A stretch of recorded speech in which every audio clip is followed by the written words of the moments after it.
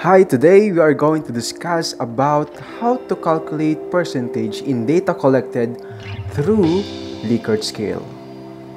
And I'm going to teach you also on how are we going to manually present as well as interpret the data. As you can see here, we have 10 questions with 15 respondents. Of course, the first thing that we need to do is that we need to count the responses that came from the respondents.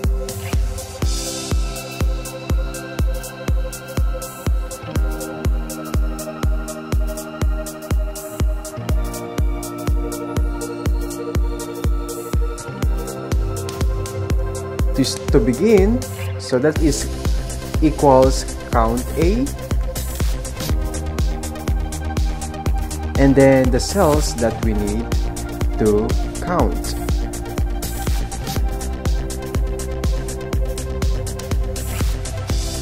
That is B4 up to B18.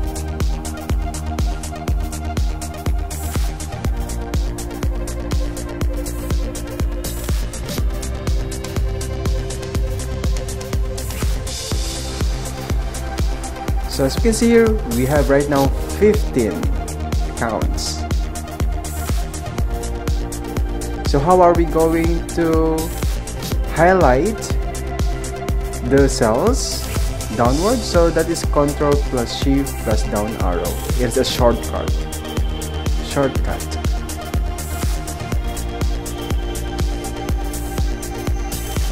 And not answered.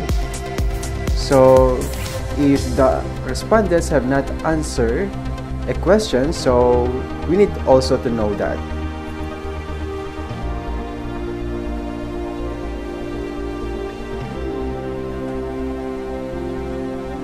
So it's count blank, and then the cells that we need to count, so that is B4 up to B18.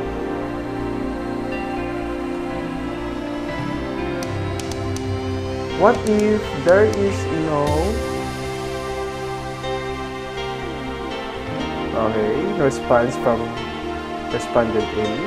So as you can see there, one not answered. At kailangan natin i-total yan, of course. The sum, the sigma, and that is 50. Here, we need to count kung ilang strongly agree yung response from the respondents. And that is equals count if. If you are using online forms, survey forms, so makikita nyo yung responses doon, that will be automatically na nakikita nyo the percentage. So what are we doing right now is manual.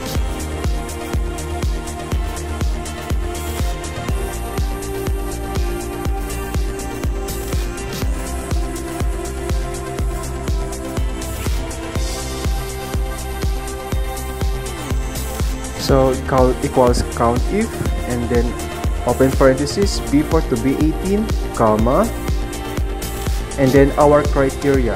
We like to count kung ilan yung strongly agree. Ilang respondents ang nagsagot ng strongly agree. So that is our criteria. So may tatlo. Nakikita nyo may tatlo. So let's count it manually. If it is right, 1, 2, and then 3. So that is 3.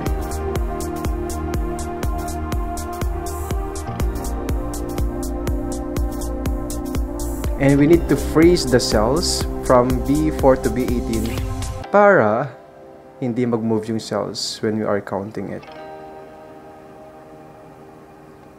So, how to freeze? Press F4 sa keyboard ninyo.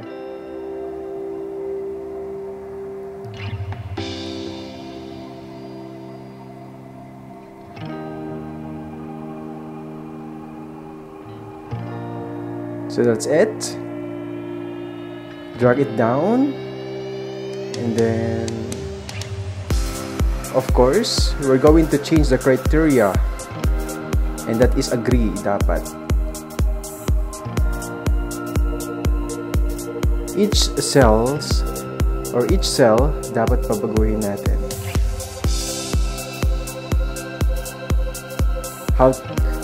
What is the shortcut to freeze? That is F4 in our keyboard.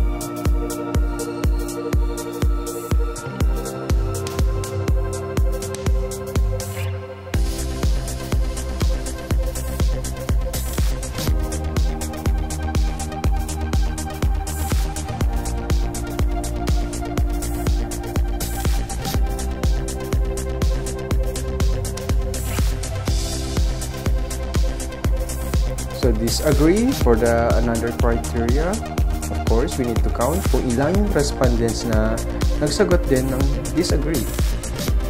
And then the last one is strongly disagree. So that's it.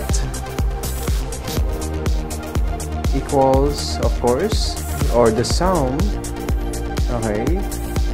Since the total count is 15, dapat 15 din yung sagot. Total of 15 yung mga sagot, I should say.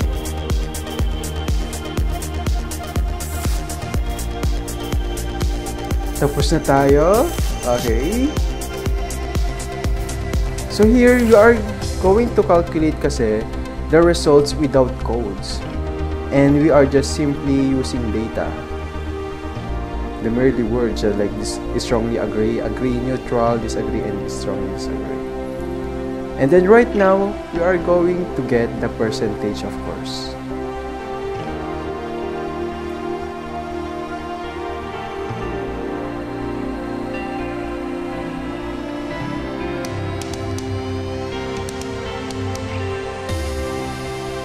So I'm going to click the sign or the symbol for percentage para automatic na siya na magsasolve. Mag-calculate, I should say. So B25 divided by the total. The total number of strongly agree, and then the total of the responses. So para hindi mag-move ulit, we are going to freeze the cell.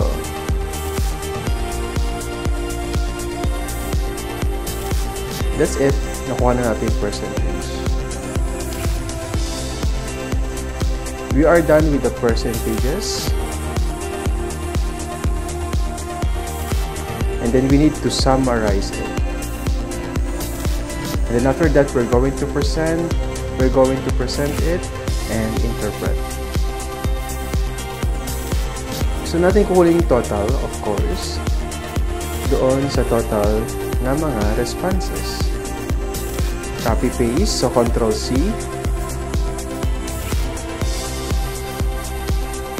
And then shortcut para mas mabilis yung pag-copy. So that is Control plus Shift plus right arrow.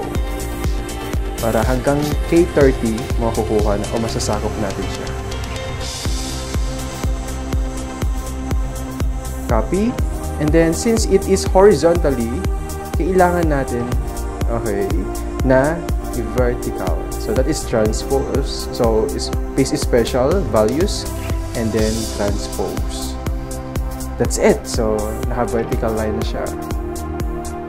How about si strongly agree naman? So Control plus Shift, right arrow, and then you're going to copy, Control-C, paste special values, and then transpose, and then that's it. Okay.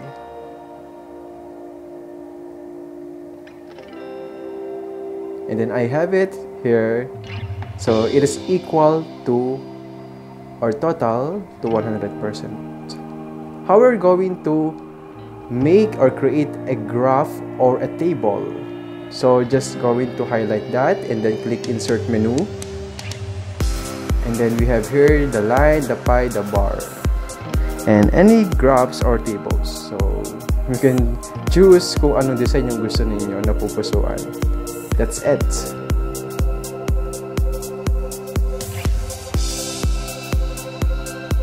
And of course, that is how are we going to present it sa chapter 4 natin.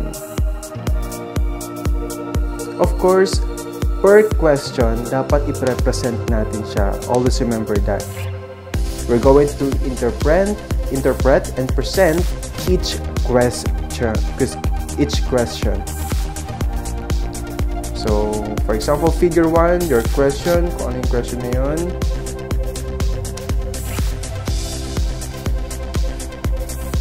And then, also, question 2, that's it. And then, hanggang matapos yung per question. Always remember sa chapter 4, sa presentation and then interpretation. Hindi nyo ilalagay dito yung mga conclusion nyo, recommendation. That is chapter 5 pa.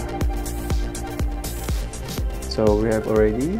So, thank you so much and I wish you enjoy it. Thank you.